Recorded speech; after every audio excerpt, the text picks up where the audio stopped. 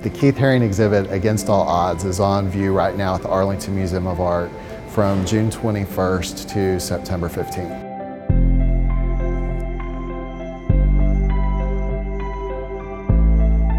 This is a really big get for the Arlington Museum of Art to have Keith Haring original artwork. It's one of the largest collections of Keith Haring work in the world, if not the largest collection. He really wanted to put art in the hands of people, and you can see that from the democratization of his art through public art and graffiti art to all the philanthropy work that he did.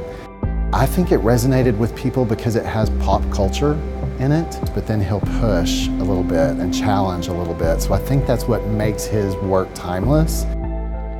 Keith Haring was openly gay, and he wanted to make sure that people were doing safe sex, and so that theme certainly comes out in some of his work.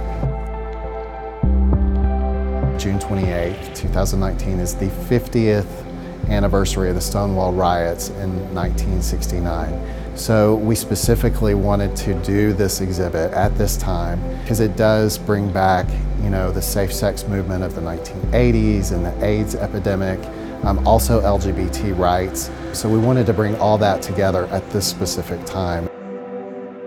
So I think that he would love where we are right now because it's changed so much in the past, 20 or 30 years, but there's still certainly places where he would want to make some changes. So I think he'd still be pushing and still be talking about his activism through his artwork.